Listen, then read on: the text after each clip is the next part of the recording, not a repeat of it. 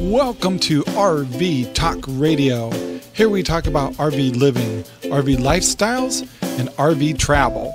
We also celebrate the RV lifestyle that gives us the chance to do outdoor activities that we couldn't do in a normal lifestyle. So thanks for joining us. Grab yourself a cup of coffee, a cup of tea, and let's talk about RVs. Hello everyone, this is Rob Scribner from RV Talk Radio. Merry Christmas, Happy Holidays everybody, and boy, we got some beautiful weather down here in Arizona, but weather's not so good in other areas, so stay tuned.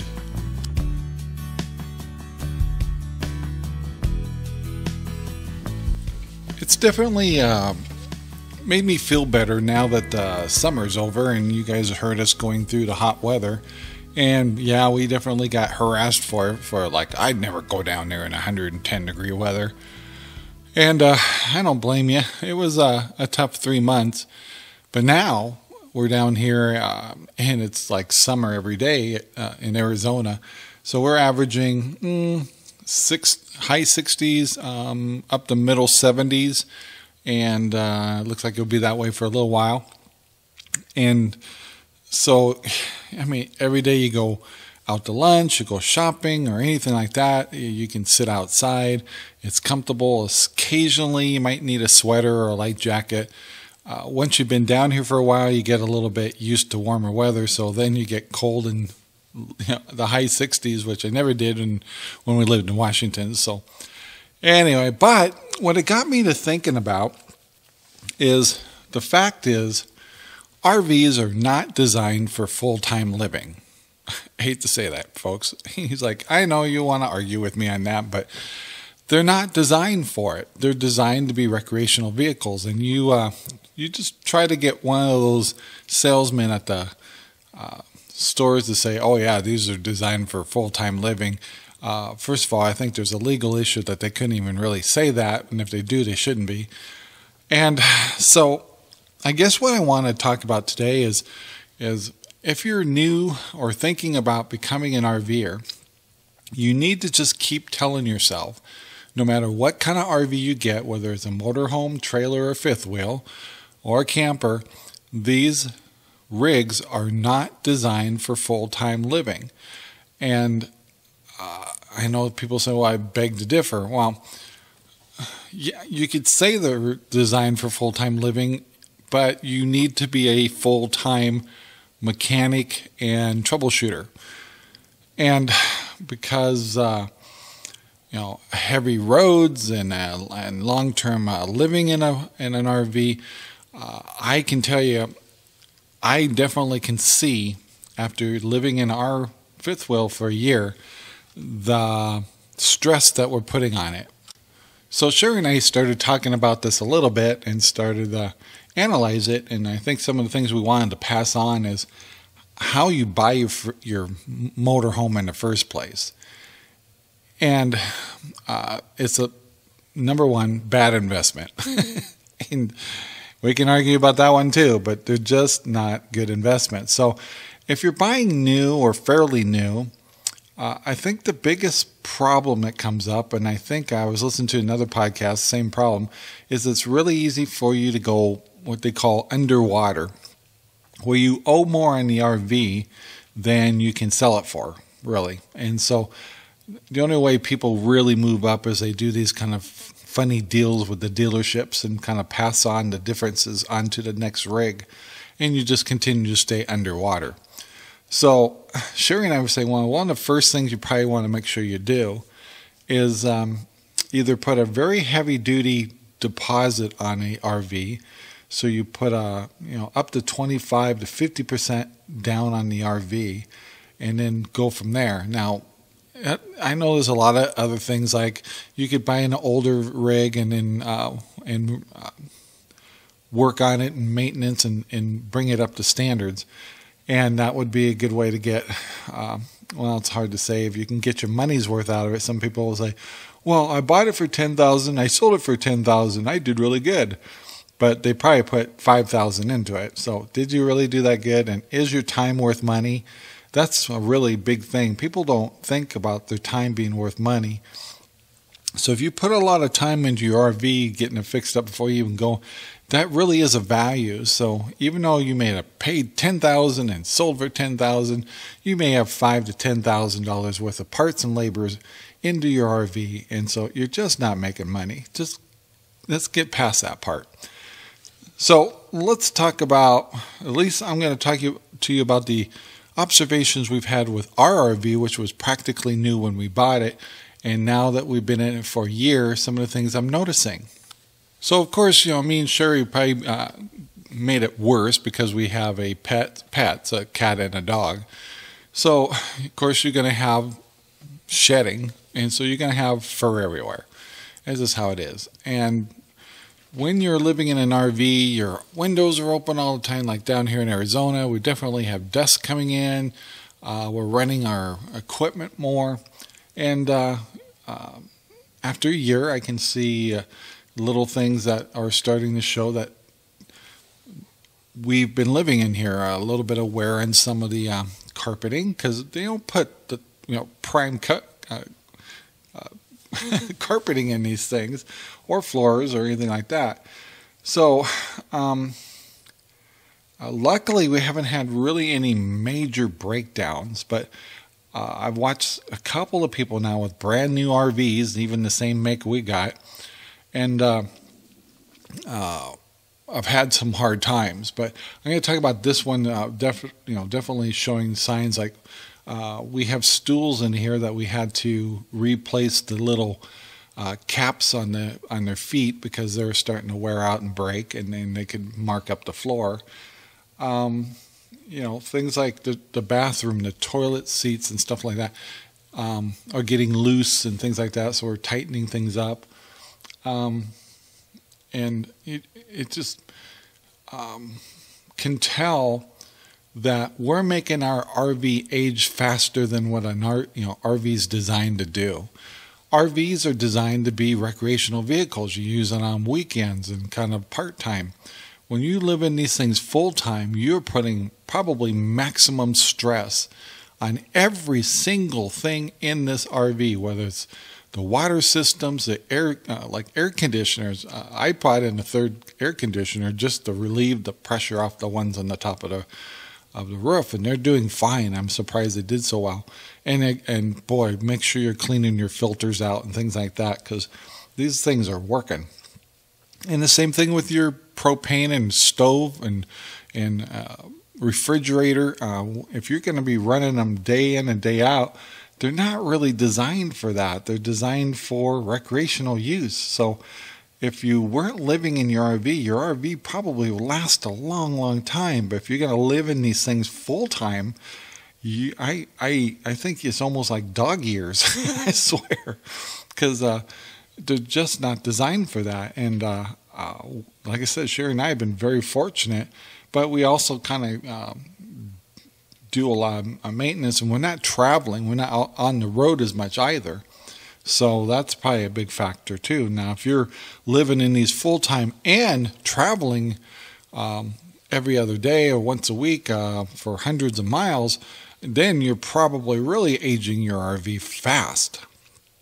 And I'm not saying it's good, bad, or indifferent. I'm just telling you that if you're going to get into RVing, you need to know that this is a real, true thing you need to know. That these RVs, new, used, or not, are not designed for full-time living. And there'll be people that'll beg to differ on that, but the fact is they're not. And if they were designed that way, then they wouldn't be RVs. And so that might be where, we've had the discussion about tiny homes. And I would say that those would be built a little bit more for full-time living, not so much for traveling, but if you were to put a tiny home in a place that you're going to live in full-time, they're much more durable, probably have more appliances that are more residential type and would last longer and keep their values.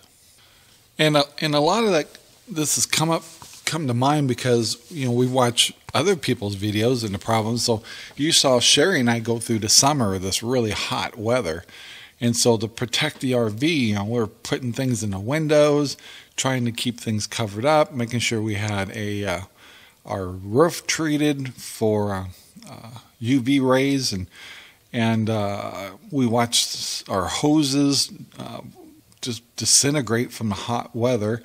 We had insulation around our water pipes that were designed for freezing temperatures literally melt. I mean, I couldn't believe it. And so, yeah, I mean, whether you're in the cold or whether you're in extreme heat or maybe a lot of moisture, these RVs are just under it's abusing them. It's hard on them. And so right now, I guess the big thing is if you decide to be an RVer, you need to really tell yourself, okay, what are we going to do with this RV? Am I going to go from the West Coast to the East Coast or East Coast to the West Coast? Am I going to just do what I want to do, or am I going to follow the weather? Am I dictated by my job? Am I dictated by my family, or go visit my kids if you're retired? You really need to think about that. And I say that so you can be constructive in making sure that not only do you buy the right RV, but you are prepared for the different conditions out here. And I don't know how many videos I watch is, I froze up last night, or I damaged my roof, or it's too hot in here, I can't keep the RV cool enough in the hot weather. Over and over and over again we hear about this. And then the other thing is there's a recent person who's out there with an RV whose refrigerator went out and can't get into a dealership to get it fixed. And so because they're down in an area where the snowbirds are at and they're backlogged for months. And so you really need to keep in mind that these RVs are just not prepared for this kind of living or full-time in. So you're going to have these issues. So what I want to talk about is being prepared. So the big thing that I've noticed is it seems like that so many of these folks that are doing videos and stuff seem like they're shocked. Why did I freeze up when it's 5 degrees out? Well, it's because it's 5 degrees out. So it seems like that they run to the store and buy the things that they need to prevent it after something happens. And so what I'm trying to get you to think about is one, watch these videos of people who have had freeze ups or damage or flooding and problems with the water systems or pipes breaking or tanks cracking, and at least learn from their mistakes. And that's a lot of reasons why we and all of us make our videos, is to show you what things have gone wrong for us, and hopefully you don't make the same mistakes as we did.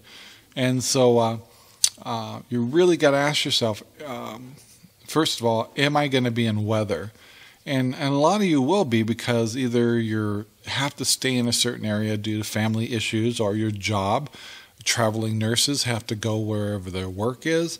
It's all maybe you're work camping, and maybe you're there doing the nice weather, but you have to stay there till the end of the season where the weather is starting to change, and you don't have a choice. And so you need to analyze that and try to prepare ahead of time instead of doing it on the day it happens or aftermath, because then the damage is already done. Are you going to be up against freezing temperatures? Are you going to maybe go up to Alaska, and maybe you're going to go up to higher elevations, and even though it may be summertime or springtime, you may still be hitting freezing temperatures. It's better to be prepared ahead of time and how to deal with it. So learn how to, one, check your fittings. How do you keep your fittings warm? How are people keeping their water lines warm? Is your RV prepared to stay warm under the undercarriage? Does it pump warm air under there? If not, is there ways of doing it? Are you insulated as well as, people say, well, yeah, I've got the winterization insulation installed in this RV. I have news for you. It's not enough. So you really have to be proactive. And a lot of times you may have to bring in your own devices, your own kind of heaters underneath this in the storage area. Maybe you have to find a way to pump warm air into your storage area or underbelly. Maybe you need to put a skirt around your RV and put some lights underneath there. And it doesn't have to be warm, but it has to be enough to help keep it from freezing. So maybe you need to invest in skirts, or maybe you need to invest on separate. And the other thing is power cords. Having enough power cords is during the winter is really important, because you may be hooking up extra heaters just to keep the underbelly of the your RV warmer, especially where your valves are for your water systems and your and there may be a whole nother separate area just for your filters and things like that, and those will freeze up and crack really easy, especially in a motorhome. So yeah, I mean, you need to get this stuff now before it happens and not after it happens. If you're gonna be in the freezing temperatures, you will need to get some heating cords, or they also have heat tape. And all those require an extra plug-in. And if you are in an RV park, you'll notice that you don't have that many plug-ins, so you're going to need extension cords with extra plugs on them, so you can run these extra cords. And of course, you got to ask yourself the big question: I want a boondock, and I want to be in these cold temperatures. How are you going to protect the RV?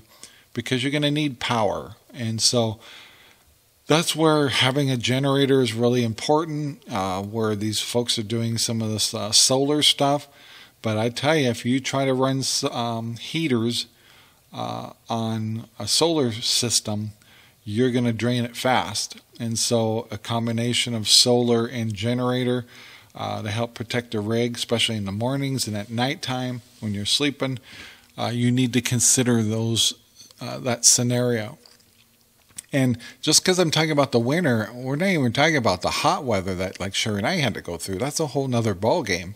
But right now what I'm seeing is all these people being surprised about having issues. And one of the biggest areas that freeze up all the time is not necessarily the hoses as it is the end caps or the faucet area. And so it's so critical that when you're putting this wrap heating coil or heating tape on your pipes, you need to put them on those receptacles too, because those will freeze up in a heartbeat. And so yeah, real battle. And not only on the RV you have the receptacle there, but you have the receptacle of the RV hookups, and they tend to freeze right there too. So even though it's not your property and stuff, you need to protect that spigot and get that warm, because if that freezes, you're out of water. So yeah, it's just even like hot water heaters in these RVs are, designed for being recreational. So when you're living in it, you're putting a lot of pressure on everything in here, especially like the RV hot water tank we have here. It's like, mine's been keeping up. I've been amazed. I haven't any trouble. And then we probably got really hard water here. So one thing I need to do is shut mine down and pull the, it's kind of like a zinc type of material that helps keep the water tank from corroding.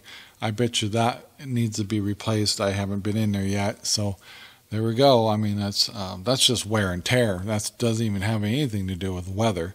And boy, the last thing you want to do is let your hot water heater get frozen and let water in there expand, and it could be terrible. And I'm telling you these things to be preventative. I'm not saying RV, you shouldn't live full time in an RV, but if you do, you gotta tell yourself they're not designed like a house. They're not designed to handle everyday life. And so you can make it easier on the rig by maintaining it the best of your ability, protect it with extra rugs on the floor and skirts and protecting your windows and protecting the top. And these things you wouldn't normally have to do if it's just a camping RV. But if you're going to live in it full time, it's like, you got to think about everything. Like, is my tires protected? Like here, we got to protect the rubber on these tires because this hot weather is just brutal on tires and it'll disintegrate them. So if you're going to be here for a while, you need to cover your tires and protect them. And not only just with the RV, you got to protect the ones on your vehicles too if they're sitting around. And so sometimes you just don't have a choice if you're using your vehicle every day. And of course, just the brutal sun on the paint job and things like that. It's really important to get your rig washed and waxed and protected. And you need that also with the colder weather. And then we haven't even talked about rainy weather. And I think that's the worst. And like in places like Oregon and Washington, especially on the west side, you may be in temperatures where it's not quite freezing and not really hot, but it's just wet and muggy and raining all the time. And boy, let me tell you, when you got an RV with slides in it, it seems like they always seem to have a weak point of having a place they leak. And it can be really a battle sometimes trying to figure out where that leak is. So if I was in a rainy area a lot, like I was up in Washington, I would definitely put the little skirts or the little awnings above the RV to at least take the pressure off of the slides for standing water. But if you put those awnings on, you have a whole nother set of problems like windstorms. And those things are not always that durable. And you get down here, we can get up to 40, 50 mile per hour winds out of nowhere. And those little awning covers on your slides can really be tortured. Sometimes you may even have to bring a slide in for a while because you can't close those like you can with your regular awning. And so with every action, there's a reaction.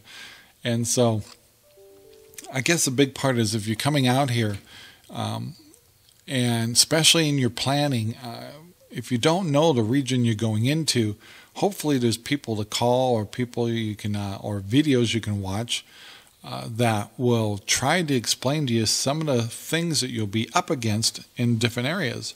And of course, the other thing is brutal on RVs is bugs, critters. These rigs, they have openings in them, and especially when your slides are out, you have the corners are really hard to seal up, and so the critters can get in. And if you're dealing with a place that has like the little sugar ants, and then there's other, like Alabama, I believe, has the little ladybug issues, and then of course you got spiders, and I've heard, and then we had a special show where we're asking people to tell us their critter stories, and there's been literally where actually snakes have got into their rig. And so it's brutal, just totally brutal on these things. And so some people, you have to make like temporary plugs or temporary shove foam or something into your slides if you have large openings. I spray underneath our slides at least every other week with something that I figure, well, I want to make it as distasteful for any critter to want to come in here.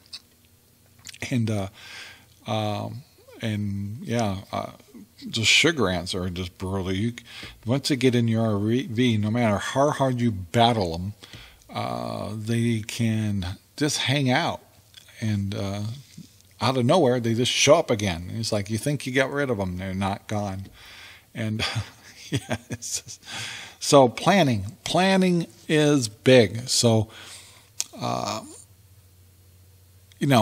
and then of course you got the other problem is if you get an RV in cold temperatures or hot temperatures, you need to prepare your RV to be able to just sit still. So of course up in the colder areas, you need to winterize, and you need to learn how to do that.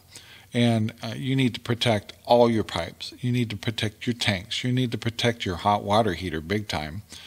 And shower heads. Even I've even had the little faucets in our shower got a little bit too cold, and there was water holding up in there. I thought I had it drained out, and cracked the little fixture behind the little knobs.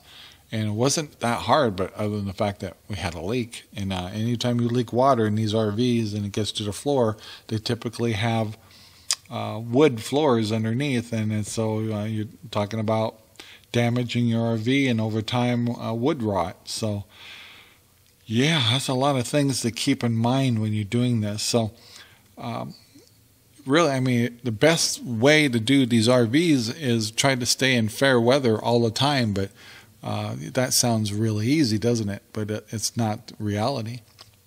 You have family to see. You have jobs. We have people who are doing contract work out of their RVs, and they'll be in places that they don't prefer to be. Maybe their house is in a whole other state, but they're doing contract work in another state and using the RV to do it. And so they'll be exposed to weathers that they weren't expecting, and there will be unforeseen things. And that's what we're trying to talk about, is these unforeseen things that will haunt you and damage your RV, something fierce. And it's a mindset. And so I'm not saying this to scare you off. I'm saying all this to tell you that you need to be proactive and buy this equipment and buy this protection for your RV before it happens. Because if you wait till the day after it happens, you've probably damaged your RV, and it could cost you a lot of money.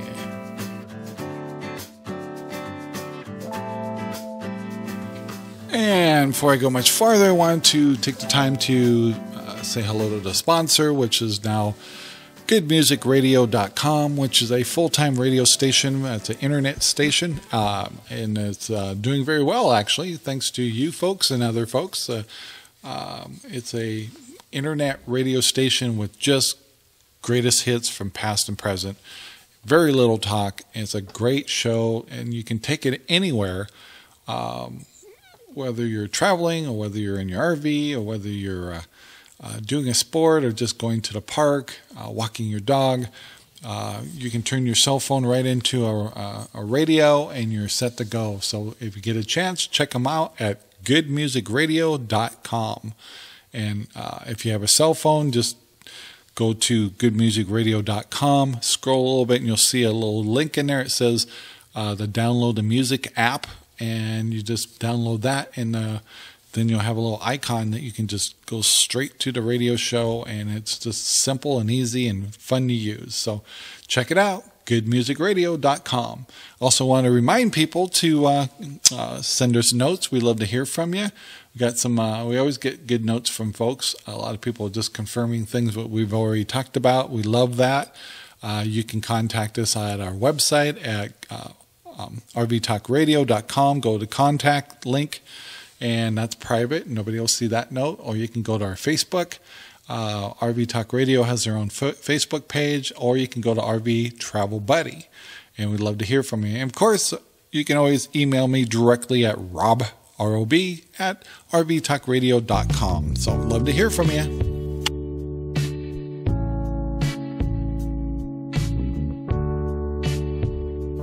I gotta tell you that, boy, if you ever get the opportunity to get down to Arizona during the wintertime, it's so easy.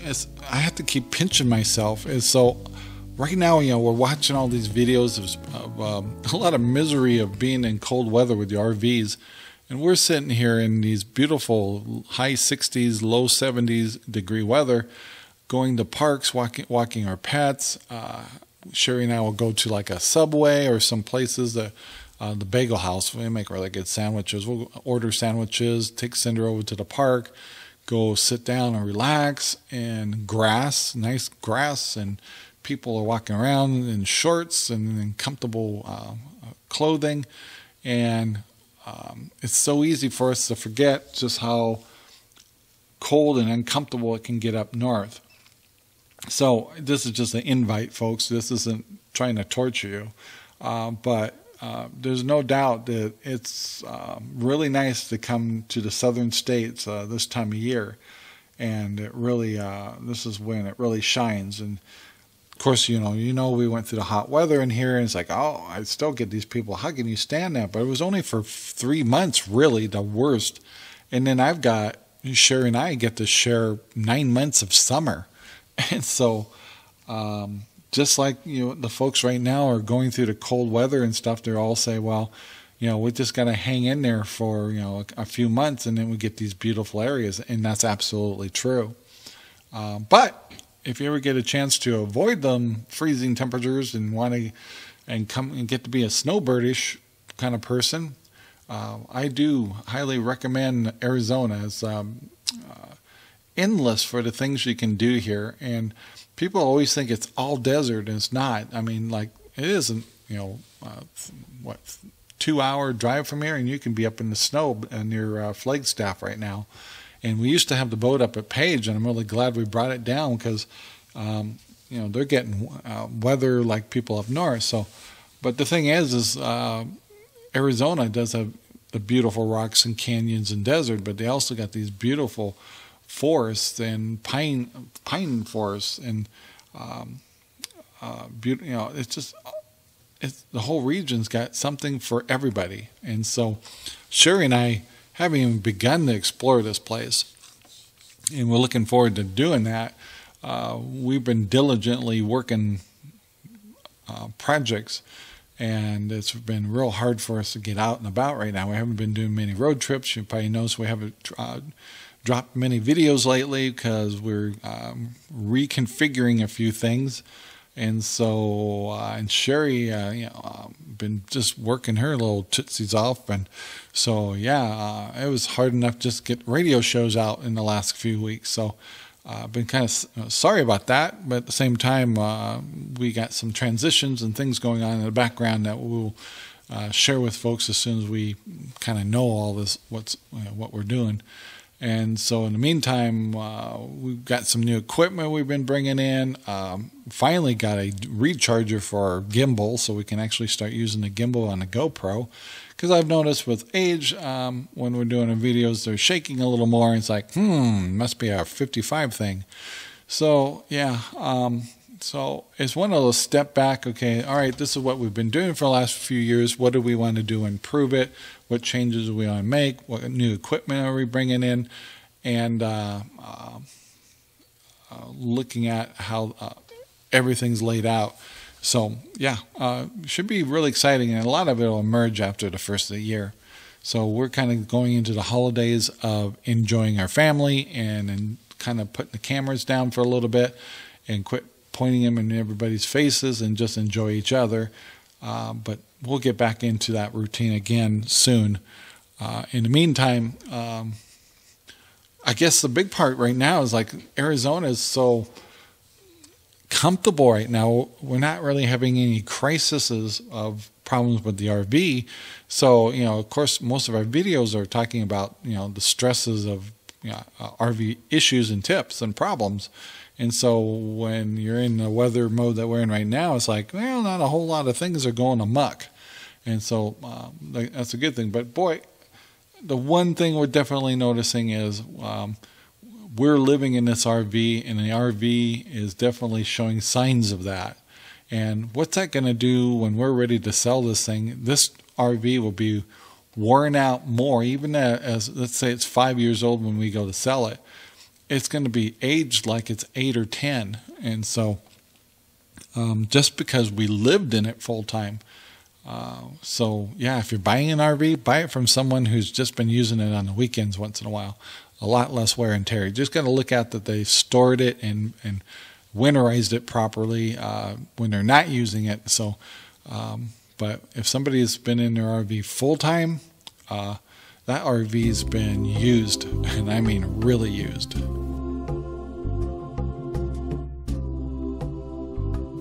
Some of you folks probably have heard me talk about it before, but I want to welcome an RV park to our Help with Blogs campaign. They've actually were with us for a while now.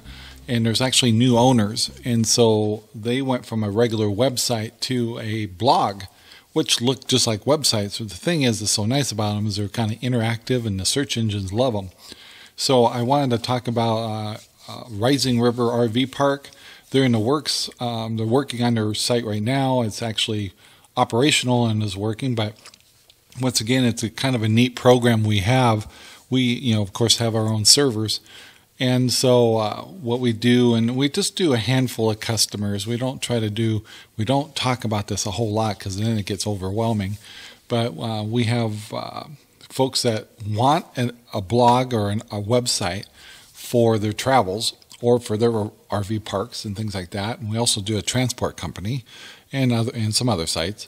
And what it is that basically we get them online, we set up their blog, we get them kind of moving forward, get it set up and running for them a little bit, and then for $29.95 a month, that's it.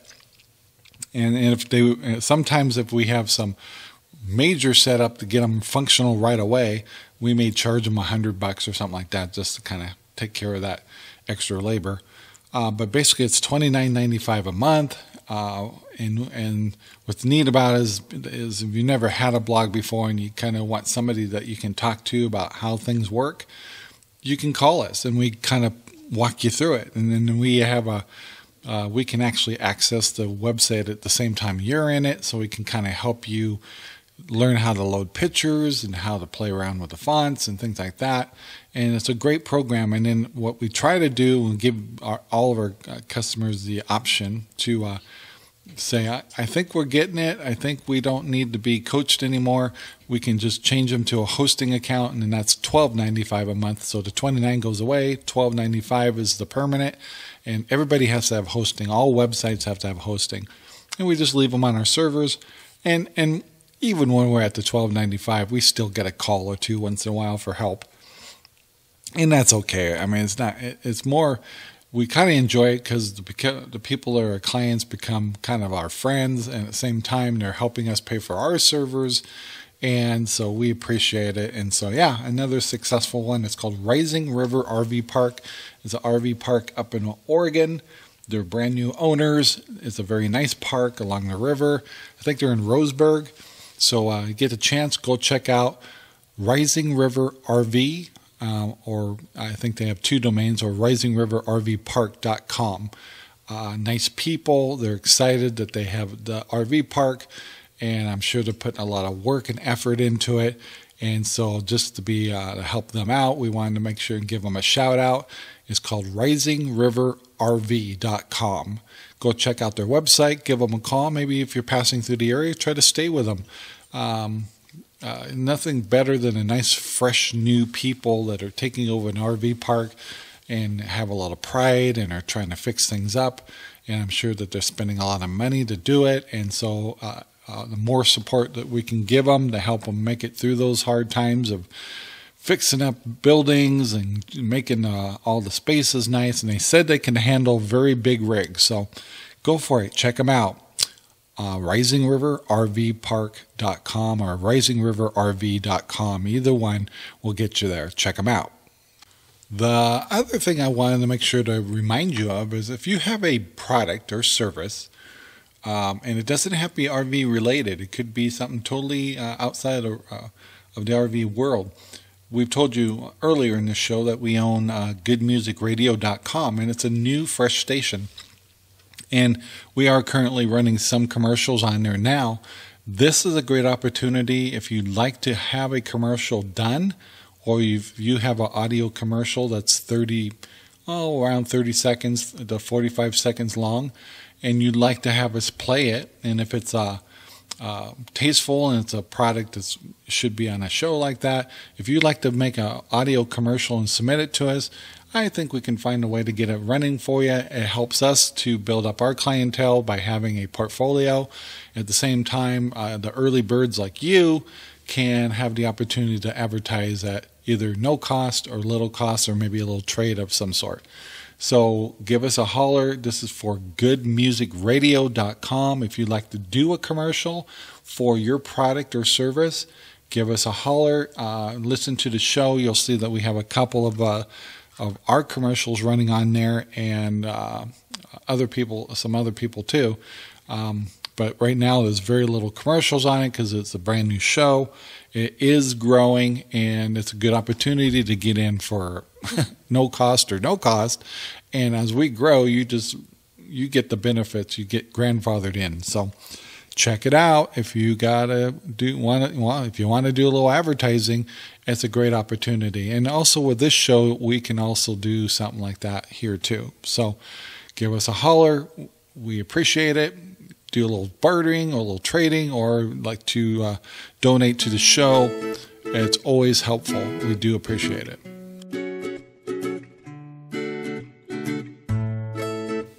Well, we're getting down to the end of the show this week. We really appreciate you listening. I want to wish everybody a very Merry Christmas. Yeah, I said Christmas, and I'm going to continue saying that. For those of you that don't celebrate Christmas in traditional way, we hope you have a great holiday. And I want to make this an example that the holidays is a wonderful time. It puts everybody in a really good kind of mode. So whether you actually celebrate Christmas or not, we still want you to at least enjoy throw the commercialism to the side, but the friendship, the way people act, the giving and receiving, and just the wholesomeness of the holidays. I hope that you can bring that into your life, no matter if you're a believer in Christmas or not. So, but anyway, we wish everybody's holidays are good. We understand that, the holidays can be tough for others. Our prayers are with you, and we really hope that everybody just really enjoys the holidays. So we'll talk about the holidays throughout this month, but I just want to keep passing that happiness on to everybody. So I want to thank you so much for listening to the show this week. I'm Rob Scribner from RV Talk Radio. We hope everybody's safe. Everybody is able to maintain their RVs in all the different climates that are out there right now. And most of all, I hope everybody is safe. So, when you get a chance, if you haven't done it yet, get yourself an RV. Talk to you next week. Bye now.